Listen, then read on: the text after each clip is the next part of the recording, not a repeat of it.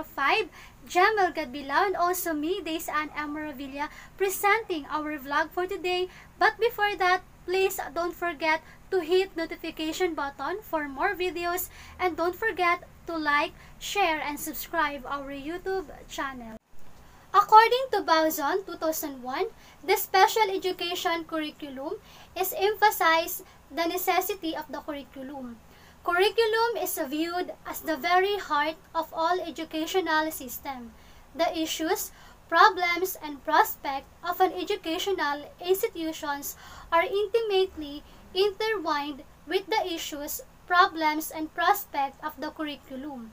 There are different approaches to curriculum design, and let us underscore two approaches relevant to the teaching special education. So these are, number 1 is integrative or activity-centered curriculum approach. It is the scope and sequence of this approach is found in the child himself.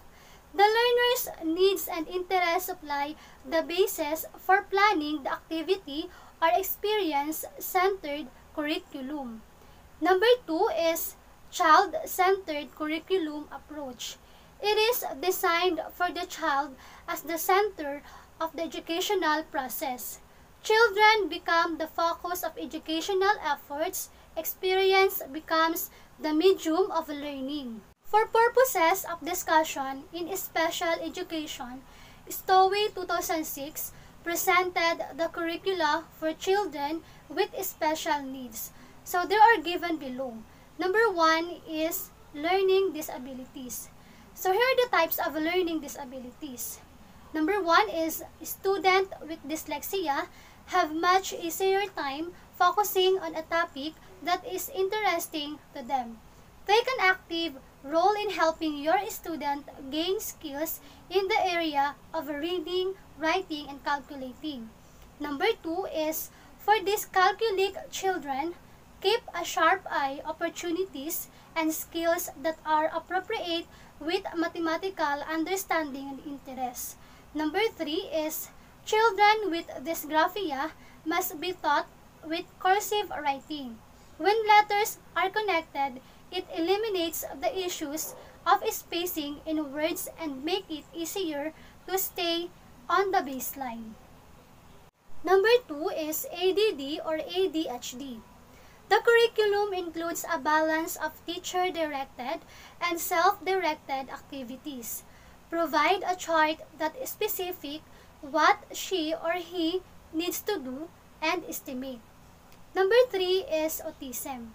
In as much as students with autism tend to be visual learners, visual cues greatly help them understand language, concept, directions, and schedules which are strategically posted inside the classroom.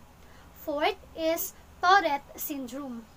Many students with disability have difficulties with fine motor and visual functioning. For this reason, some homework and classroom assignment need to be shorter, since handwriting can be laborious. Number 5 is mental retardation. Learn about your students' developmental level and of intelligence so you can plan how in learning activities. Number 6 is gifted and talented. Gifted students can have different assignments, but they should be in the same area of study as what the class is working on. Number 7 is physical impairment. If you are teaching children with hearing impairment, use visual cues to reinforce concept and facts. Film shown must be provided with captions or written script. Contemporary special education curricular models are tied to provision of the Individuals with Disabilities Education Act or IDEA and influenced by reform movements in the fields of special, for example, inclusive school movement, and general education, for example, multiculturalism. So the next topic will be discussed of Mr. Jamel Gadbilao. Good afternoon, guys. I am Jamal Gadbilao, and I want I want to discuss to you about the topic of SPED or special education. Since most of us know what is special education, I will put more information about it. Curriculum framework introduced in 2012. SPED curriculum frameworks of living, learning and working in 21st century sets a common direction and excellence in teaching while providing flexibility and space for SPED schools to customize their circumstances and curriculum to meet the unique needs of diverse students' profiles. No, number one, the framework articles the vision of active in the community, valued in society for a special education, and the education of living, learning, and working.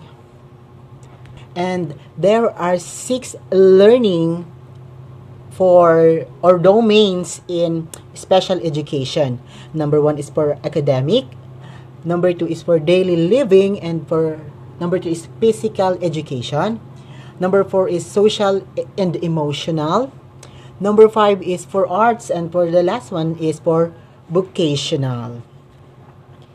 The framework also affirms the importance of character and citizenship in education as the foundation for values based special education and the use of information and communication technology as an enable for teaching and learning.